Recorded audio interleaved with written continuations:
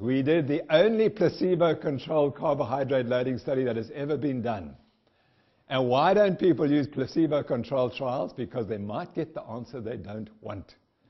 And this study was not funded by industry, so we could do some other things. And we gave the guys a placebo carbohydrate, and this is the performance over 100 kilometers. There was the time, and you will notice that there is no difference.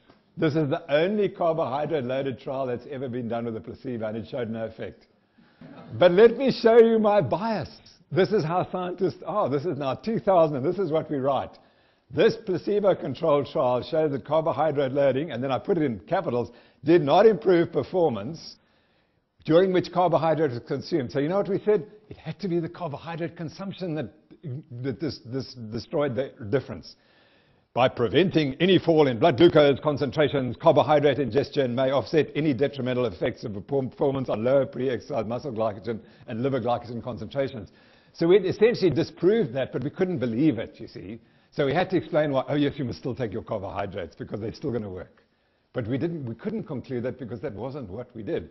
But to get the paper published, we probably had to add that. Okay, so.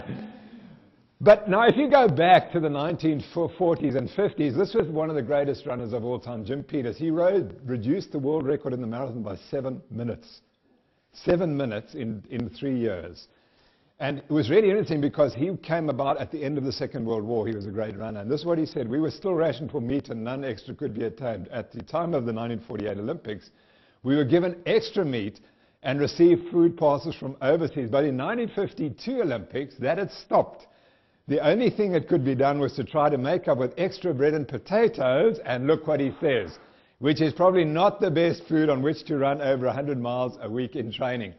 This is the opinion of the 1948-1952 runner. And this man, you read, he trained hard, he really trained fast all his life. So we forget that. We've got to go back to the 50s and see what people were eating. And I've spoken to them. Ron Clark, who died recently, I asked him, he held 17 world records in Australia. I said, do you ever carbohydrate load? You know, we just ate normal food. That Fred will talk about that. But then along comes Stephen Phinney, and he does this study. And he concludes from this study, he adapts group to a high-fat diet, and he said 4 weeks of adaptation to the ketogenic diet resulted in no change in endurance performance. That's not quite true, because here are the data. And what the data show that in some people, exercise performance, this is the ketogenic diet in the darker color, went up dramatically, for 84%, 30%, and some it dropped dramatically.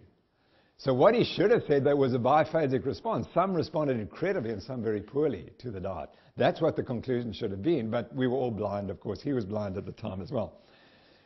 He influenced me, and we did our own high-fat diet study, published in 1994, so we would have started thinking about this in the late 1980s, and we found an effect. We found a big effect on performance.